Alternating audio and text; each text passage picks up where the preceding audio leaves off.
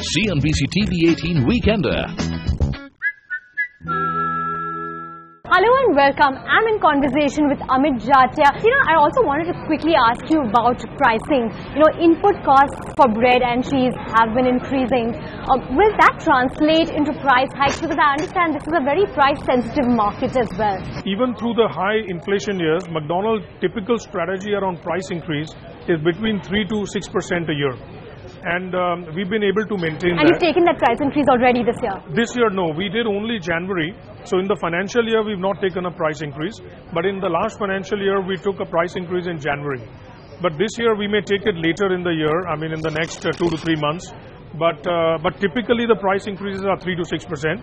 Margins have been in the range of about 4 to 5%. And I understand there was a spurt in the middle at about 7%.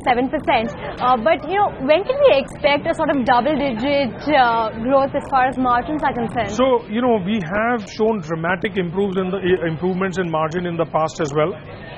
We were, in fact, in 2010 or 11, we were at 3 or 4%. And we suddenly went all the way to 12.5%. So our business needs a lot of operating leverage and is driven by growth.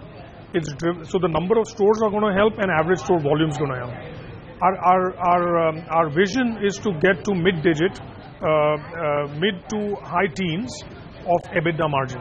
So from the 5 to 6% that we are today, we want to get to the 12 to 15% in the next 5 years. The corporate battle that's brewing these days in corporate India, we've seen the Tata feud that's also taking place.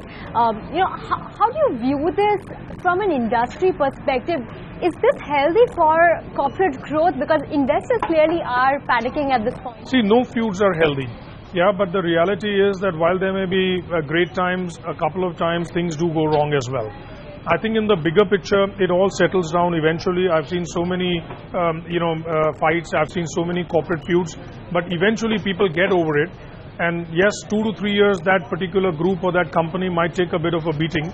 But eventually, if the company's long-term strategy is good, they will come out stronger from that.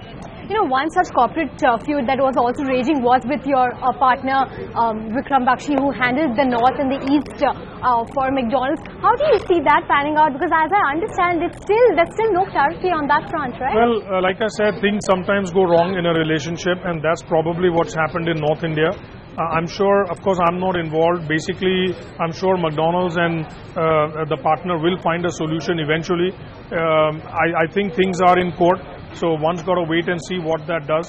But I'm hoping that over the next whatever months or years, it gets resolved. And then, of course, McDonald's will be on a growth path in North as well. But, has it sort of impaired relationships with the global giants? Because, such corporate battles actually put a global player off its feet. I think so, but I think it's known, as I've read, that eventually it's about the right partner for a global company and also for the Indian partner to find the right global partner. To me, it's about the DNA of the partners. Yeah, there are companies, say globally or in India, that have certain values.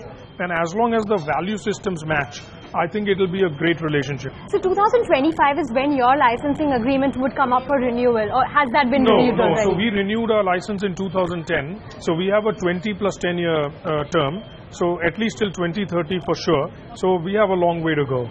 Right. One quick question on competition. Sure. You were the lone rider before KFC, Burger King made their way into India. In terms of market share, how has that played out? See, I personally feel, whether you believe me or not, competition's good. And I'll tell you for 2 or 3 reasons. Firstly, it grows the market. So if there are more people offering burgers become more relevant to the consumer. Right? Of course, the other reason why I feel competition is good, it keeps us on our toes. Right? So you will see a lot of innovation has happened in the last 5 years. Because with competition coming in, no longer can we do things at our pace. We have to do things at the pace of the consumer. And I think that's going to keep us healthy and going. So I'm loving it. I think we have a very strong competitive advantage. And I think we can take on any competitor. But in terms of market share, what does it stand at? For market share, QSR is a very large industry. Within that, if you look at burgers, we are clearly number 1. Basically, if you look at otherwise, Domino's now, because of their presence in larger stores, their total sales are higher than us.